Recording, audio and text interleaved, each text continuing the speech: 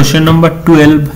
If triangle PQR is similar to triangle ABC, PQ equal to 6 cm, AB equal to 8 cm, and the perimeter of triangle ABC is 36 cm, then the perimeter of triangle PQR is. So here we have to find the perimeter of the triangle PQR.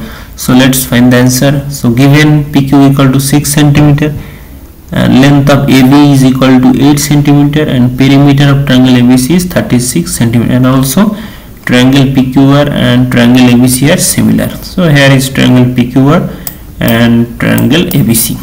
Since PQR and ABC are similar triangle, therefore we will apply the formula that the ratio of similar side is equal to the ratio of perimeters of the corresponding triangles.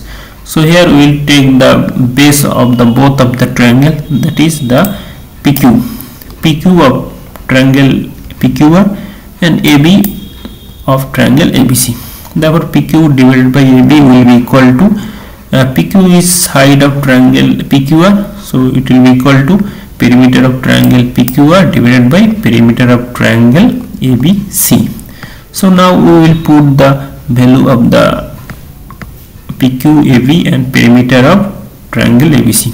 So PQ is 6 cm, AB is 8, and perimeter of triangle ABC is 36 cm. Now simplifying, perimeter of triangle PQR will be equal to 6 into 36 divided by 8. So if we divide 6 by 2, so it will be 3. If we divide 8 by 2, it will be 4.